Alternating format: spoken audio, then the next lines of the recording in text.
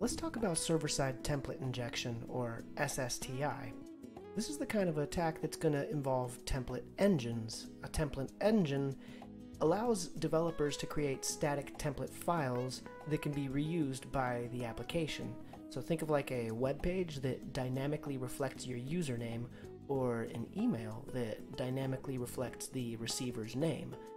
An SSTI vulnerability is going to occur when the application unsafely embeds user input into the template that then gets interpreted by the engine rather than just being passed as data.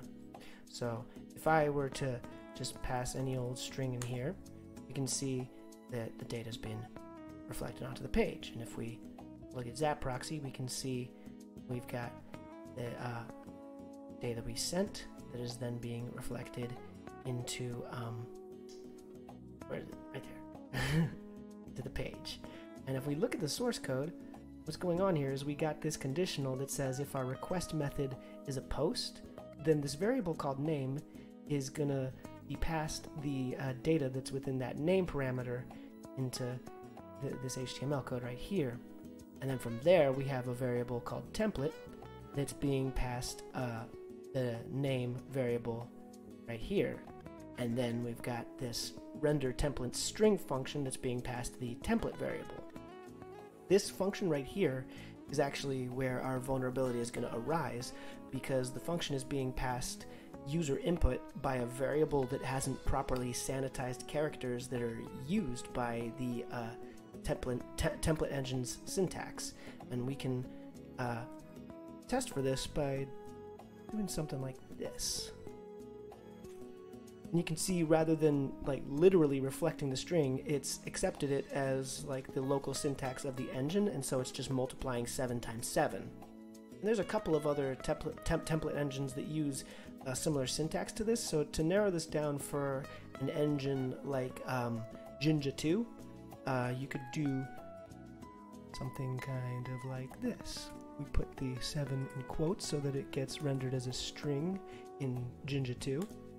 And now we've just multiplied the string of 7 times, so we got 7 sevens.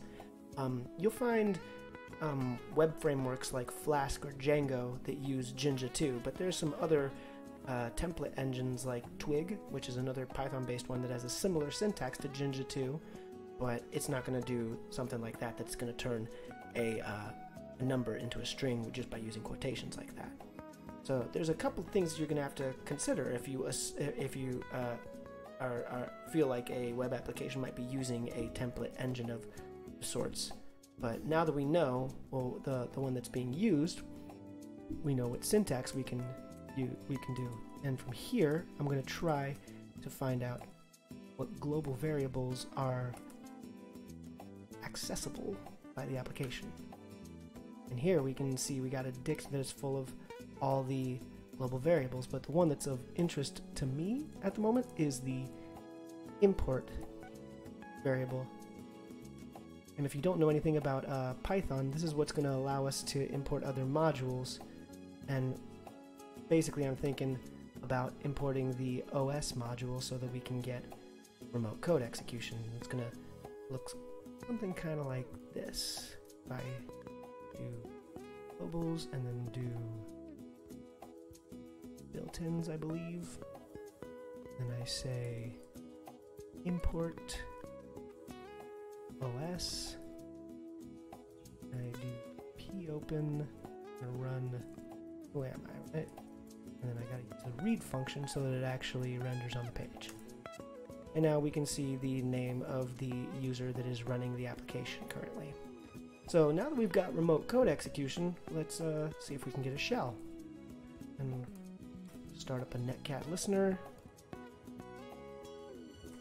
And pretty much just use as a template the command that I just sent, but now instead I'm gonna netcat call my local host because I'm just running this locally. And there we go, we just made a connection back to our netcat listener. We can say, who am I? We can even go back to the root directory and look at stuff there. We've just got a full remote code execution even. Pretty cool. That's SSTI. It's not a super common vulnerability anymore because it's so easy to mitigate as long as you just sanitize user input or just don't allow user input to be rendered by a function such as this one. But anything that could potentially lead to RCE is at least of interest to me, so it's worth knowing somewhat. So there you go.